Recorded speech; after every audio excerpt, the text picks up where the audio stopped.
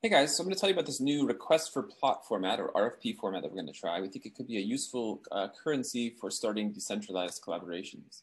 So the idea is that you would start a distributed collaboration by asking for one plot. So at a company, maybe if you have an idea, you might see your friend over lunch and you basically like, chat at lunch about a cool idea that one of you has. And afterward, you go hack together an initial version on someone's computer and this way build project momentum.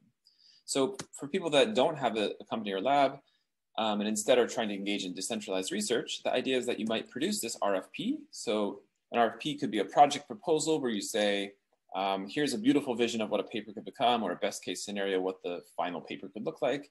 And a very concrete first step is this specific plot.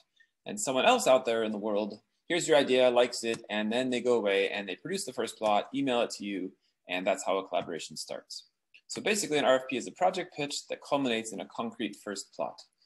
Both axes should be labeled, and you should even have a cartoon version. For example, I might say I'd like number of layers versus test loss for two different types of networks, and even give like a tentative conclusion. So best case scenario, what conclusion might you draw from this plot? So here, figure 1, deeper networks can be trained when skip connections are used, the red line, versus when they're not used, the blue line.